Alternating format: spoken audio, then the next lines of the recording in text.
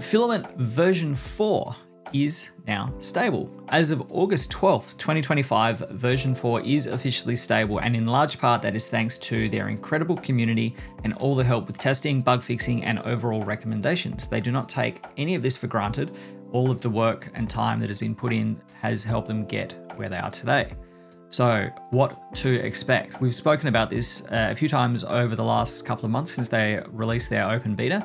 Performance enhancements, adjustments to schemas. So if you've ever wanted to easily combine Filament form fields, info list entries, and so on and so forth, it was a bit of a pain previously, but now you can configure a schema and reuse those about the place. There is support for custom data tables, actions everywhere. And there's more still to come. So these are just a small handful of the incredible updates that have been packed into the version 4 release. Really good stuff here. Custom data tables, come on, that's amazing, right? Super excited about that. The schema thing is also really interesting. I'm interested to dig into that a bit. Previously, if you wanted to carry some of these pieces across from component to component, you had to define them multiple times, and it was sort of difficult to make sure you had them the same in all the places. So I think that's sort of the challenge that it's trying to attack head on there, which is really refreshing. That's a great idea, and excited to dig into this one.